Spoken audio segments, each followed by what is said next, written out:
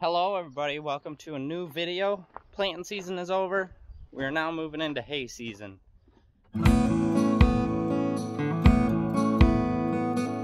Hay season I have mixed feelings about. It's usually a nice smooth sailing thing you can move through with very little breakdowns. You can pretty much go easy. Last year we bought a square baler and that completely threw a wrench in our entire smooth system. We made a few improvements. This is our round baler. We really like this baler. We would definitely go with another Heston. Obviously not an AGCO now, they're branded as a Massey. But one thing we changed is this had 15-inch tires on it. We went to 16s. We'll make it a little bit taller. There is a pan that goes underneath the door that makes the bale roll out of the way of the door. And that was not working very well before, and they took it off before me. They took it off. It's laying out behind the shop, so our plan is to put it back on. We just don't have time today. I think 4440 is on the New Holland 273. This is what we bought last year and is definitely, as soon as it's paid for itself, gonna be upgraded. We bought a Parrish Agri-Turf accumulator. This is really what makes hay season a breeze right here, if you have a good baler in front of it. This baler is just a little too inconsistent with bale lengths. It does cause some problems with this. And then we have a knotter that doesn't, that misses. 85% of our first cutting is being square baled. We have a lot of horse customers now. We would square bale pretty much everything for first cutting, just we have some fields that have washouts and stuff, and I don't want to have to drag that accumulator over it. If you don't know how that accumulator works, it drags the bales on the ground until you get a group of 10, and then it trips the back door and it lets them out. When you get to the field, you hook this pin up to this, and you unhook it from the baler. So you are being pulled by your bale tube of the baler, and so then you're not having to deal with a bale missing the accumulator on turns and stuff like that. We're ready to go. I think I got about enough twine for 400 to 500 bales. I do not think we are going to get that much today. Second year square baling, I have no idea what I'm doing still. Never figured this baler out on the first year.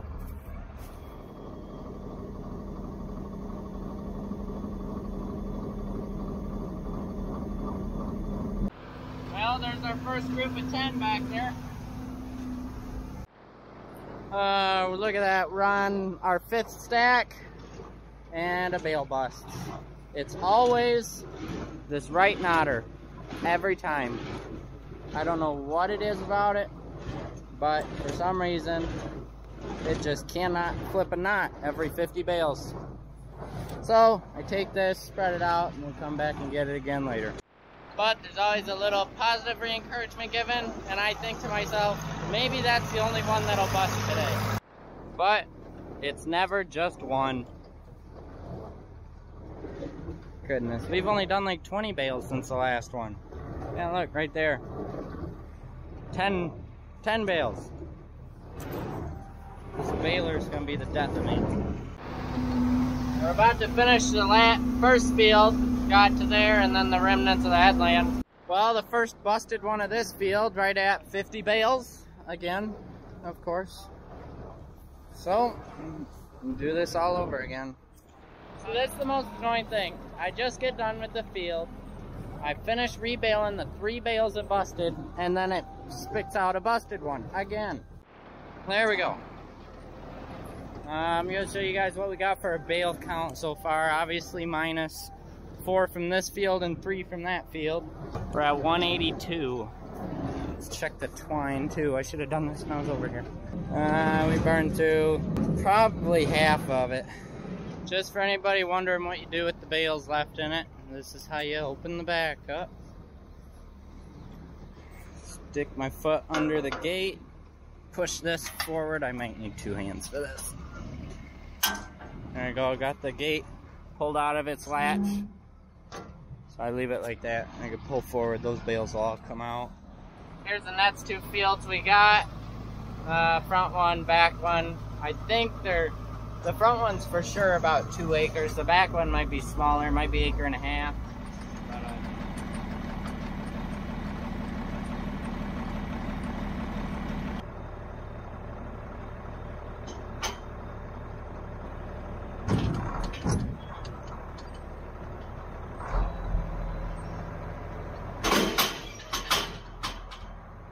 And all that hay that we just baled really should have been about at least 800 bales. So we are really short on first cut. Should be alright. I think we have 300 of carryover from last year, so we'll see.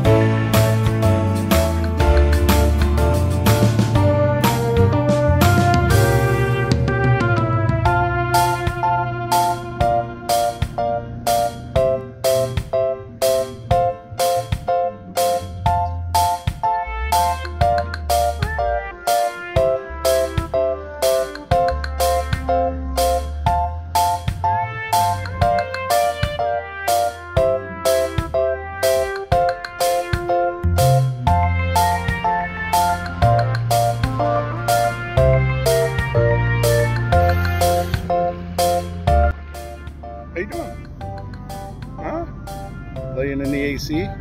Lazy dog. Lazy dog. You gonna come out?